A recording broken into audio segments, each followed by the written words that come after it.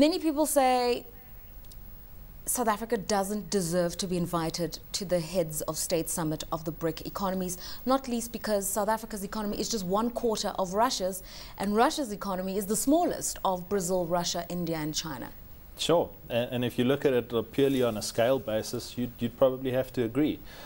We don't have the scale. We have a relatively small population, and within that population, not only do we have to deal with issues of HIV/AIDS, but it's actually a relatively small working population, or rather an economically active population. So we are talking about a fairly constrained size of the economy. Secondly, there are a lot of constraints to growth.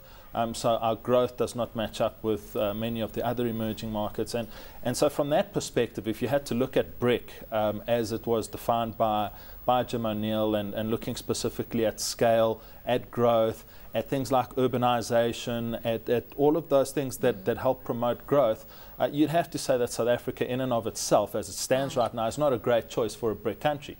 But I think if you had to look at it slightly differently, now BRIC I look at just as an acronym. I don't really look at it in terms of anything more significant than that.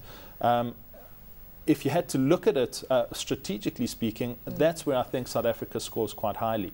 Because within the African continent as such, it doesn't have a tremendous infrastructure as you find in the likes of Brazil, for example, as one of the BRIC countries.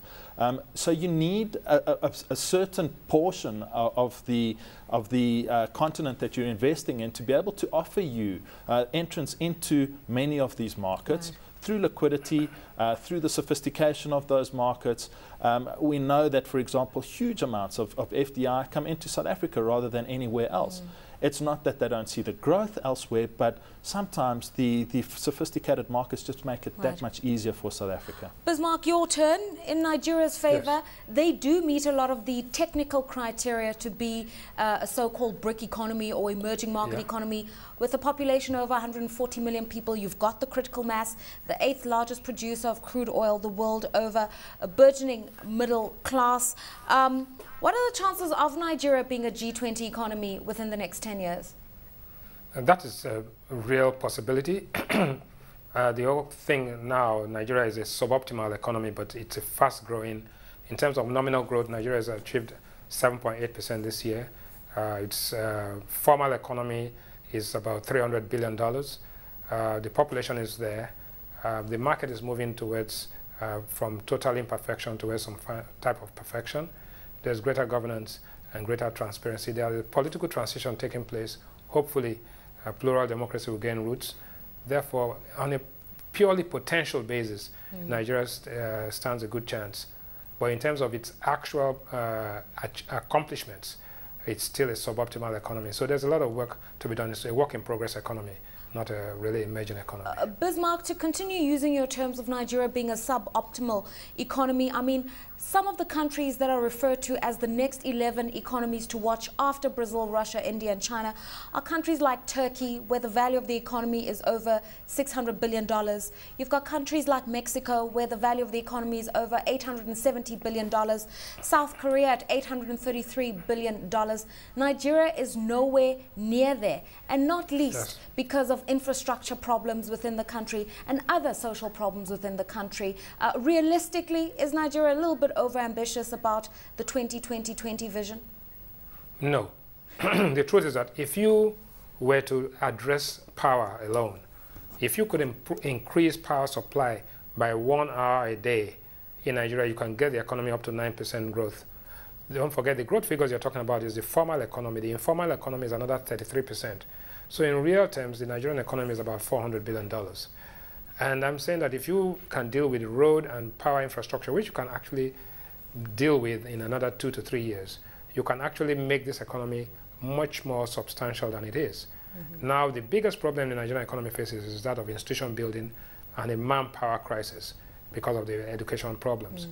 That is going to be a much more daunting problem that the country has to deal with.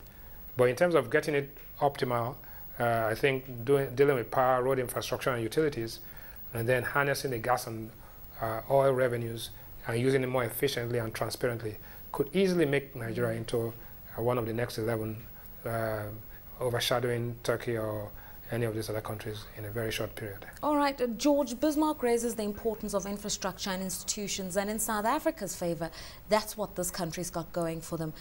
Good infrastructure, first world infrastructure, systems that work, a banking system that's well-oiled, in fact surpassing that of even countries like India and Russia, for instance, we're told. So in terms of democratic credentials, in terms of infrastructure and facilities, South Africa gets an A+. It does. And I think a point to raise and potentially to debate a little bit later is the issue of, I look at South Africa and I consider South Africa a capital scarce country, and yet it's a lot easier to raise capital in a country like South Africa than it sometimes is in a country like Nigeria. We also know that in terms of building power stations, the cost of building a power station, not to mention the length of time it takes to implement the construction of a power station, can sometimes take the better part of 5 years. So not only are there huge constraints that Nigeria faces in terms of the raising of the capital, but also the skills and the necessary skills and application to be able to implement the construction of those power grids. But I don't disagree with what Bismarck's saying. I think you get the power situation in Nigeria sorted out, you would unleash potentially growth, probably in excess of 10%, that could hit the double digits. It's to get to that point first. And unfortunately, as we've seen in South Africa, as your economy expands, so it places greater pressure on the electricity grid, and you're constantly chasing your tail, and you're doing it in a capital scarce environment, which obviously introduces a whole bunch of constraints. So my only concern about the 2020 vision is that it's maybe a little bit too soon. It may get there, but maybe not as soon as the next 10 years. Before I ask Bismarck to comment, I mean, South Africa also has a few of its own limitations. Energy security, you're raising that issue right now, but we've also seen South African exports dwindle by 20% over the last few years. There's a skills problem in this country, there's a productivity problem in this country, and many people are questioning, if South Africa were to join the BRIC member states alliance economic grouping, what would the tangible trade benefits be for this country? Well, you see, I don't look at South Africa in terms of the African continent as such. As we've discussed, it's not a big market. It's not a market that's going to grow particularly quickly with the HIV/AIDS pandemic. But what you do have is the potential for a strong services type sector that potentially services the rest of the African continent. So I don't look at it so much as a productive base, but if you look at a country like the UK, for example, that had a tremendous banking system, that banking system served a number of countries and in terms of trade facilitated the trade of services throughout Europe. Now you look at a South Africa and potentially it has the ability to conduct that sort of business, but from a productive base I think South Africa will probably struggle. Bismarck, your comments on this one. We're talking about productivity and boosting exports. South Africa's got some real structural challenges in that respect, but so does Nigeria. You're growing over 7% at this moment. Is that sustainable given some of the shortcomings you've pointed out? No, it is sustainable because, again, it's a suboptimal economy and you are achieving 7%, driven mainly by oil and part of the non-oil economy. But I tell you that if you put the West African region into the game, because the regional integration has its own advantages for Nigeria, if you put that and the policies pursued are right, you will find that it's very easy. What happens is that what you do is when you have this infrastructural base, you can actually leapfrog. Yes, how you're going to sustain that becomes another issue. But there are some basic industries, like look at the cement industry. Nigeria has gone from a net importer of cement to a point where in another year or so, they're going to be producing 20 million tons, going to be net exporters. That puts Nigeria in a very competitive position in that industry. Look at telecoms and look at oil itself, look at gas and the gas master plan. If you take a few of these priority areas, maybe 5 or 6 of them, and then really drive them to the max, you'll find that the Nigerian economy can actually sustain a growth rate maybe in double digits, especially if you have the power situation resolved very quickly. Bismarck, you mentioned institutional deficits in Nigeria, and it's also something that George has referred to.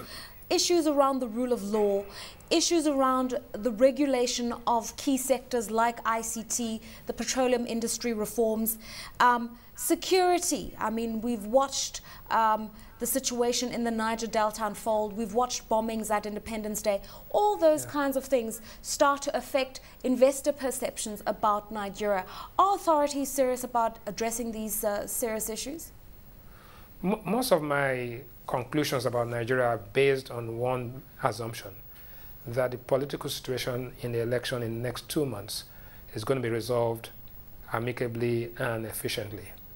If that is done, then all the other matters are easy to handle. But if you end up with a dysfunctional government and a dysfunctional system, then all the projections you're making are just a complete waste of time. So we have to be optimistic and realistic at the same time that this is going to happen, because the stakes are so high, and that if you get it wrong, the value at risk is pretty high.